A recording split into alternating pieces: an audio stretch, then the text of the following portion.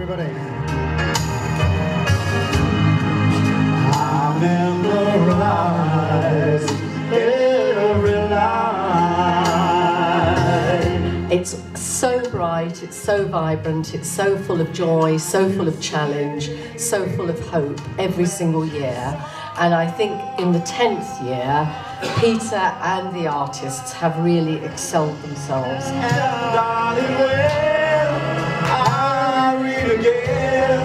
As we're going through this kind of orgy of bigotry at the moment, for the last 2 years, this is a bright light which shines out. Camden has a long tradition as a radical borough. And it's fitting then that we celebrate the 10th year of Loudest Whispers.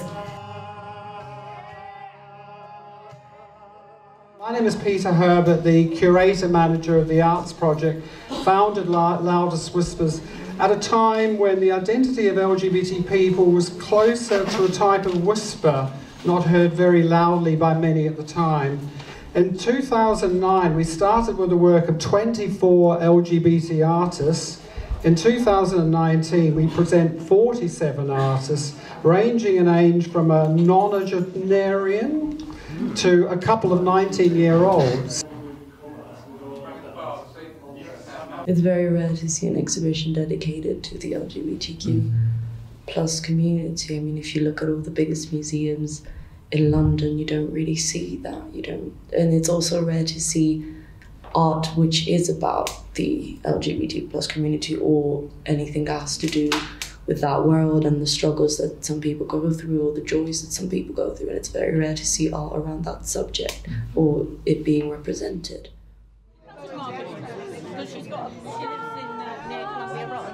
I'm not a painter. I make things out of other things. I mean, the present piece that I've got is cardboard boxes from the street, you know, and quotes from mostly lesbian feminist writers, because there's some of their writing has been something that's inspired me all through from when I first became a feminist. I think for me it's very important that lesbians identify with other women in terms of the oppression that all women experience. You know, I mean, it's everything from genital mutilation, violence in marriage, violence on the street. And I mean, as a woman, I've experienced those things myself, not all of them, but I mean, we're so far from equality.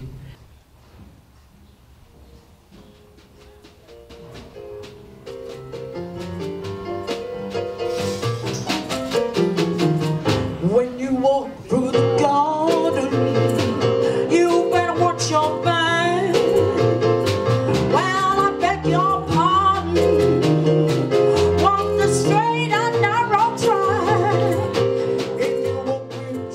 I feel like at my age I've kind of been exposed to not the kind of same extreme reality that people of age have experienced, but I've also gone through my own experiences, and I'm bringing kind of a contemporary modern view of like what it is to be gay, what it is to be a product of like other people fighting and working towards that, and not having to be closeted or in myself or hidden about anything, and just I'm completely open and open-minded to anything, and I always have been, and it's kind of like that's what's been paved for me.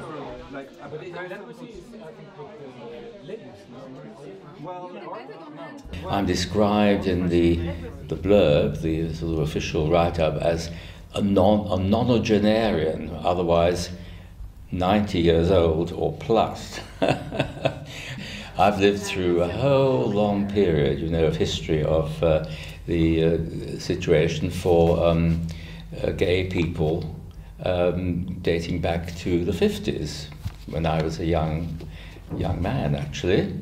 And since then, there's been such a change, but the change in the understanding of and acceptance of gay people as being another aspect of ordinary life But that wasn't always the case.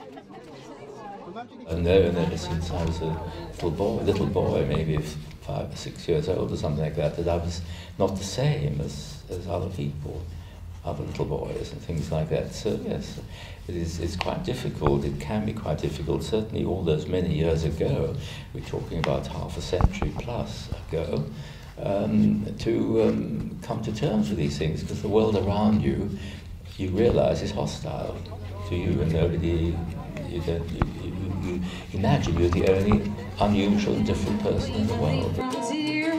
She'd lift her skirts and kick on high and knock back kegs of beer. A frontiersman rode in one day and stole her heart away.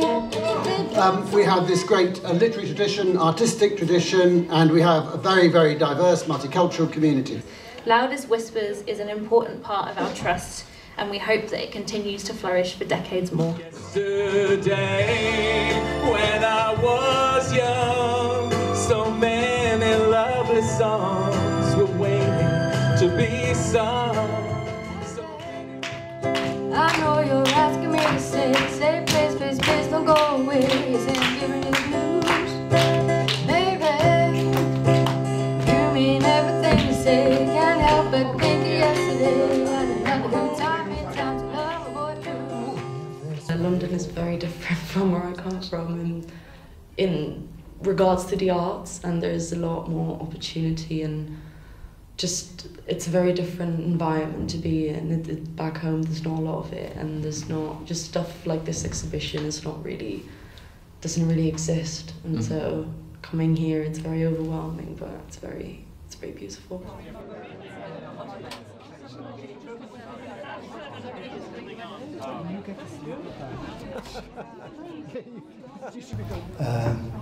I'm from South Africa. I came to London about 25 years ago.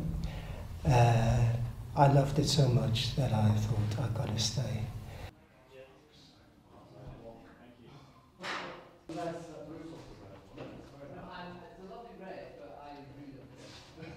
When I came to London, or the UK, I just felt really, really safe, and that was a very new experience for me. New in the sense that where I'm from, it's a very conservative country, and as a gay man, I felt very repressed and very frightened and scared. And I guess that's the first thing I felt, is the amount of freedom I could have here and be myself, really. And I think coming from such a conservative background and very dogmatic and very suppressed, you grow up with lots of fears and anxieties, which can cause a lot of mental health problems. And in my art became sort of my art therapy, to express all these emotions and feelings, which I don't always had the vocabulary for to express. In society in general, it's something that's still outside of the norm, and by giving like a whole exhibition to like the whole category, it's like giving that some visibility.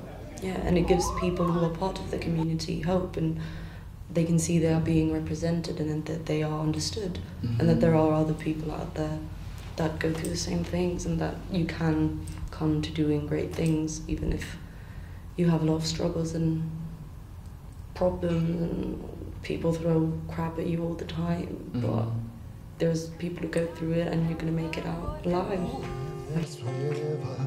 Comes an ocean before we let our hop back on the floor.